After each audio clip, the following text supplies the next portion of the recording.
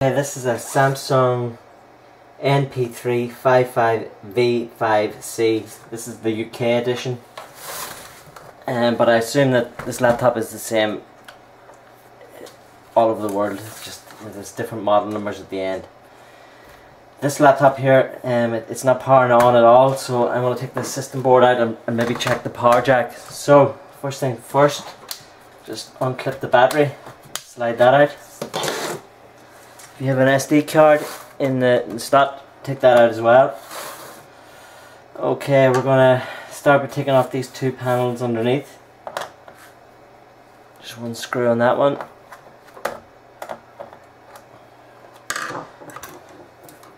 And just prise that up. It just pulls off. Set that aside. One screw on this one as well.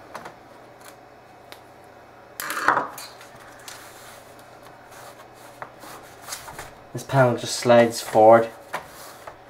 So slide it forward and lift it away. Okay, now in here we're going to take out the hard drive. Just push down on it and gently and slide it forward. And that should just lift out. Going to unpop the two memory chips.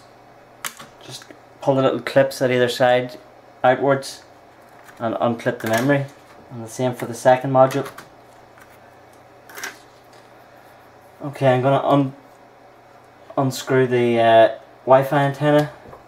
And what I like to do is just put a black mark beside the black cable, so I know when I'm putting it back where the black antenna cable goes and where the white one goes. So unscrew the screw that's holding that.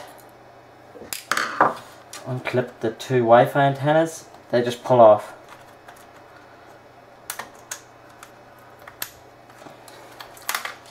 Remove the Wi-Fi antenna. Okay, when I'm down there at the Wi-Fi antenna, there is the battery or the keyboard connector.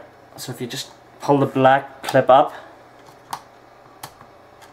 and the keyboard cable should just slide out. Okay, next thing, I'm going to remove 1, 2, 3, 4 screws which hold the keyboard in place.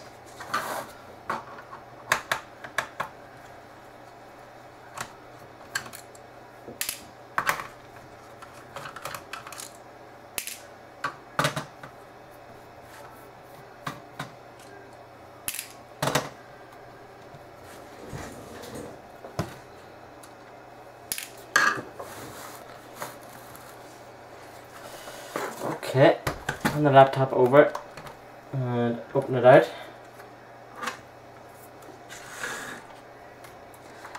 Now if you have some a plastic prizing tool, it's pretty good for this job.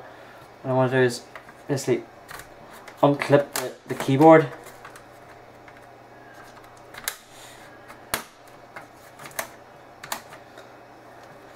Actually, close the laptop as well. And it can pry it at the back as well, so right in across here, so it all should come apart.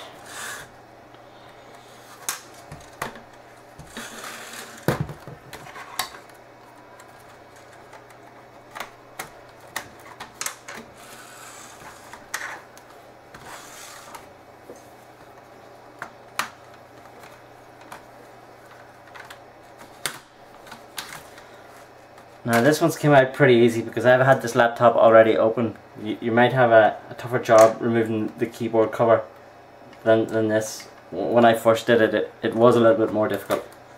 But that's the general idea. It's quite, these parts in here at the back of the hinges can be quite difficult to get out, but you gotta get a good plastic tool to pry that apart. So now we're into the inside of the laptop. What I'm going to do next is I'm going to remove the screws on the base of the laptop.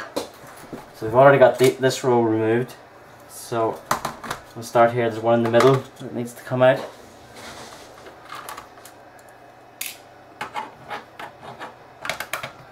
Across the front of the machine. There are 1, 2, 3, 4, 5.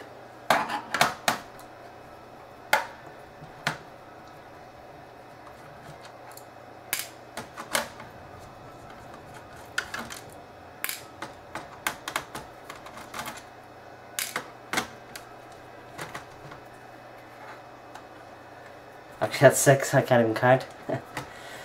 6 across the front.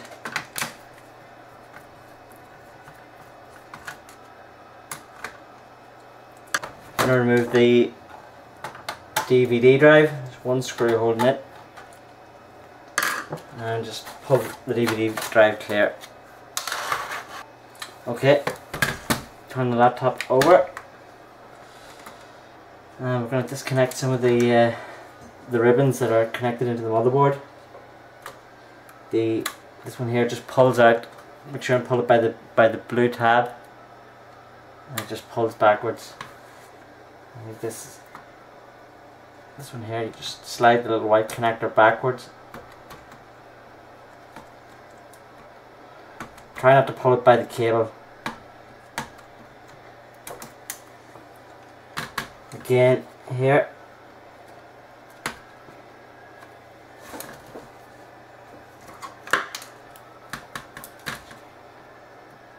I'm using 2 plastic spatulas to try and slide this one back. It's quite stubborn.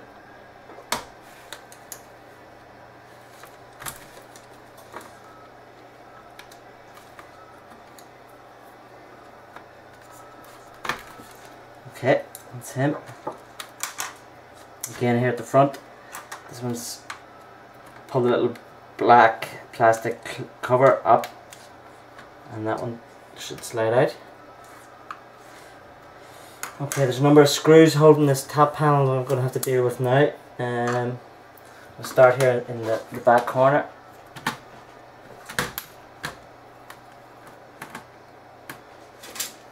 I'm going to store these screws separately.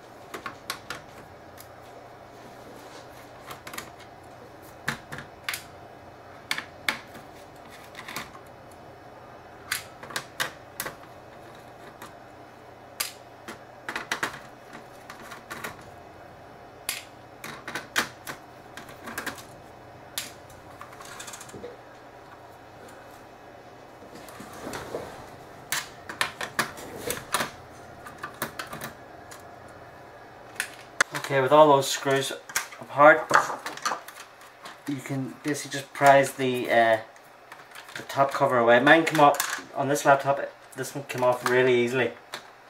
I didn't really have to pry much. It really just did pop off.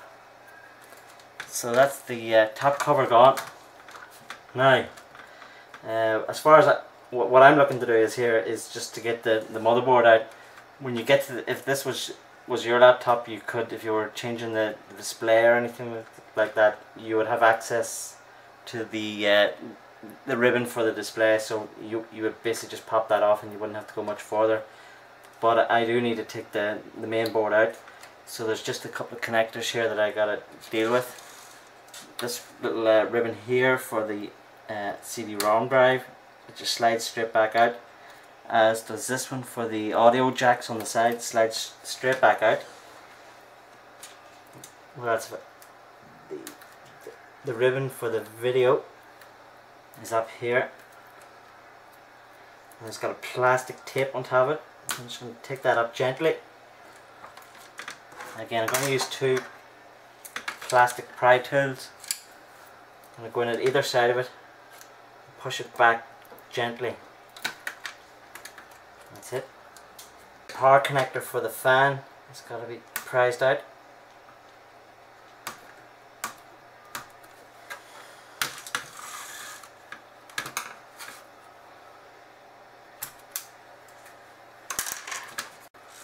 Okay, I've got just one screw holding the main board, which is just over here. Take that one straight out.